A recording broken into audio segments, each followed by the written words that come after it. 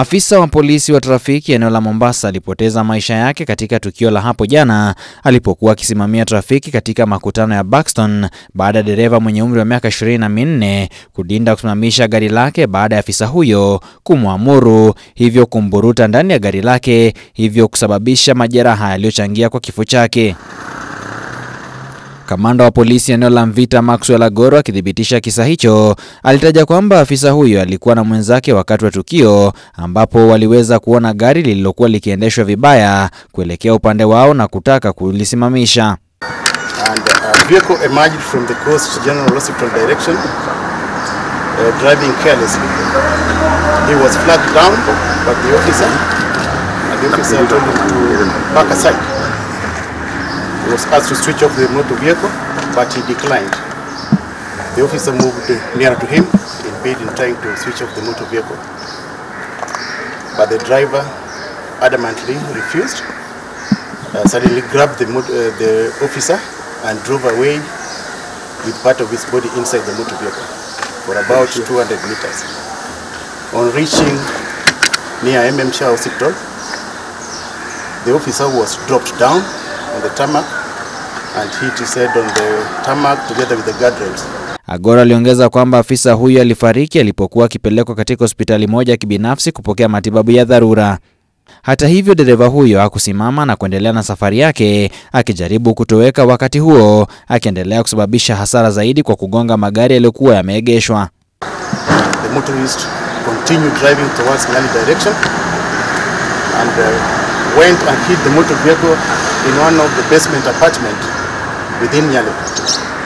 The officers traced him and he was found in the basement parking, seated inside the motor vehicle with the doors locked. He was arrested and the vehicle towed to the police station.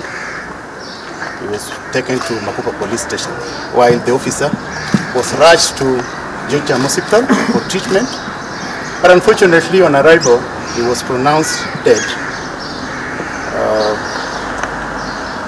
at the hospital without being attended to. That's so far the much we have. Aidha, kamanda huyo hakufichua habari kuhusu mshukiwa, akisema kwamba hilo litahatarisha uchunguzi wa polisi kuhusiana na kisa hicho.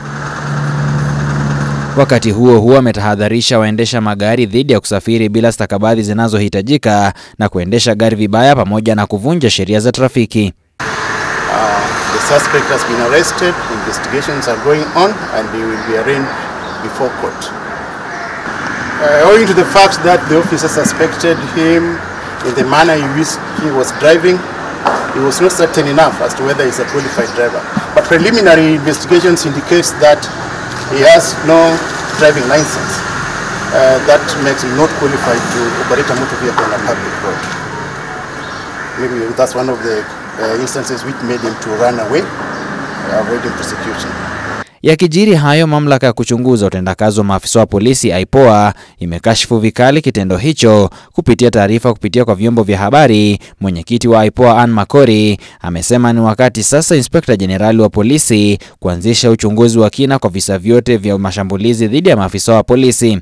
Aliongeza kwamba uhasama baina ya polisi na wananchi umechangia kwa maafa na uharibifu wa mali. Ipoa vile imetuma risala za rambirambi kwa familia na jamaa ya afisa huyo wa polisi pamoja na Inspekta Jenerali wa polisi pamoja na huduma ya polisi nchini. Wakati huo wakiwahimiza wananchi dhidi ya kuchukua sheria mikononi mwao ila kufuata mikondo ya kutafuta suluhu wanapohisi kudhulumiwa na maafisa wa polisi. Samson Jura, Mwanga wa Ebru.